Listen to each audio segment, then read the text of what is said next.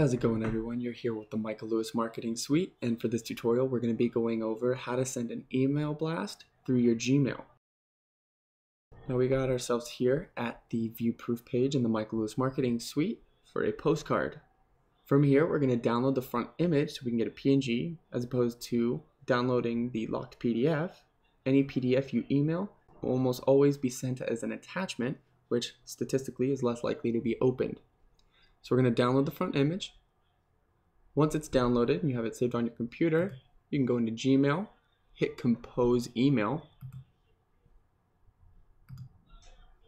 Now, from here, we're going to go ahead and put to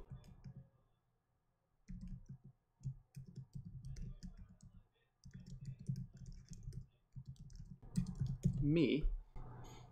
Subject will just be test email. And then all you need to do with Google, put in your cursor, drag, and drop the image.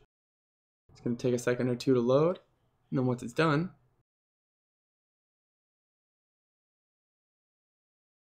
you now have the postcard as an image in the body of your email.